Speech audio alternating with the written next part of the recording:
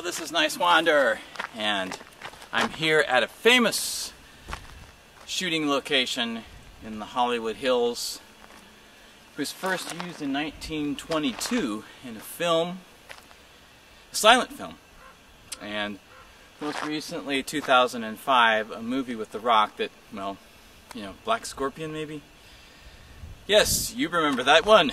But yeah, Little House on the Prairie, Bonanza, Star Trek, and more that I will be revealing later on the fun show, and I guarantee you'll get a kick out of it if you don't already know, if you haven't already guessed. Besides video, I'm also writing new music material, and I hope to release something in November 2008, but you know how that goes.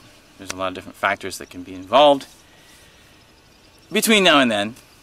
But that's the tentative goal. And there's more personal stuff on my Danimalisms channel on YouTube, if you want to check that out.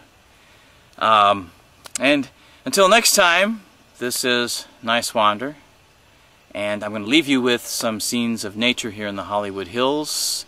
Everyone in this place makes the world go round.